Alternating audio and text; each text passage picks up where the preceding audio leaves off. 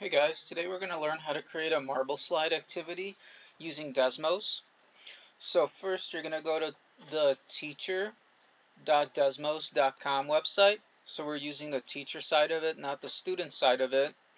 And then you're going to want to create an account. So you'll hit create account and then you'll put in your name and an email address and then create a password for yourself. And it really doesn't matter what email you use or what password you use. Anything is going to work. And then once you have your account, let's go ahead and sign in. And then we're going to start building our activity. So on the left hand side we'll hit custom. And you can see I already have a bunch of activities created, but you should see nothing here. So you'll create an activity by going to new activity.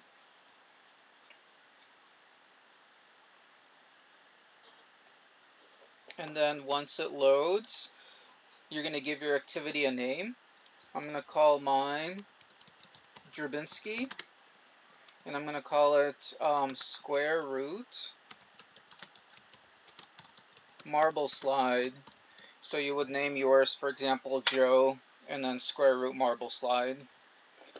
We'll hit start building, and you'll see the builder options. So let's go to more, and then when you hit more, we're going to use the marble slide option. Now if you don't see it, it means the marble slide's not enabled.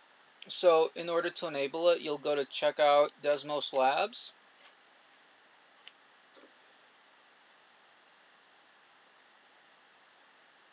And then once the page loads, you'll see checkboxes. You'll want to check the marble slides. And then once it's checked, go back to your activity. And then if you hit the refresh button, you should see marble slides. So we're going to create a new marble slide, making a square root function. So let's start with a basic square root, which is the square root of x. And then to get the square root, I'm going to type in SQRT, and I'm going to put in x, and then you'll see that the square root graph appears. Now let's use what we learned last week and transform this graph. And in my example, I'm going to use -2 square root of -x minus 3. And then on the outside of the square root, I'm going to go plus 2.5. So this transforms your square root function. I'm going to zoom out my window a little bit and move it over, because when you give your code to somebody to try, what they'll see is the window that you give them. So under preview, you can see what the user is going to see once they actually play your marble slide. So let's go ahead and turn off the red graph, and we're going to work around this blue one. And to make a marble slide, you have to place a ball and a couple of stars along the path, and so the ball is going to roll using your graph. So for this one, I want to place the ball at -4 and 3.5. And you could place this, for example, at -5, or instead of 3.5, you can place it a little bit higher at maybe like 5. But I'm going to choose this point, and you can see if I hit launch, the ball is going to fall down and roll along the graph that I created. So let's put a couple stars for the balls to hit. So the first star I'm going to put at -4 and 0. I'm probably going to want to move this star a little bit, because if I hit launch, I won't be able to pick up this star very well. So let's, instead of putting it at -4 and 0, let's move it at maybe -4 and +1. And you can see now if I hit launch, it's going to get that star. So let's place 4 stars. So let's place another one at, let's try -6 and -1. That should work, and you could always test play it by hitting launch to see if it's gonna get the star. Let's place our next one at -8 and -2.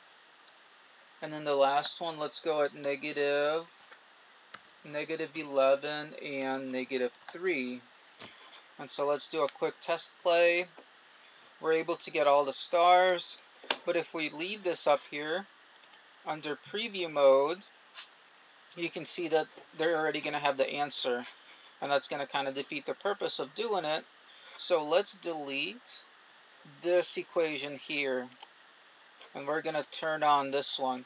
So the goal is when you give your class code to somebody, they can write the correct transformation in order to get the stars.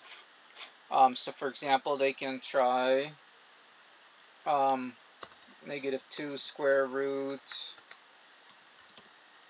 of x minus 3 plus 2. And they can try different transformations in order to get the stars. So let's go ahead and publish this marble slide now. So we're going to go to next, and we'll hit publish. And now your marble slide activity is live. And the last thing you would do once it's published is to create a class code. So you'll see this activity window now, and you can also find it under custom. We're going to create a class code. My class code is FDMCHN. So if I share this with somebody, they're going to be able to play your activity. And so you're going to take this class code, you're going to comment in Shobi with this class code, and then you're going to kind of challenge me, and I'll go in and try out your marble slide. Thanks, and have fun. If you guys have any questions, feel free to hop on to Zoom, and I can show you a little bit more.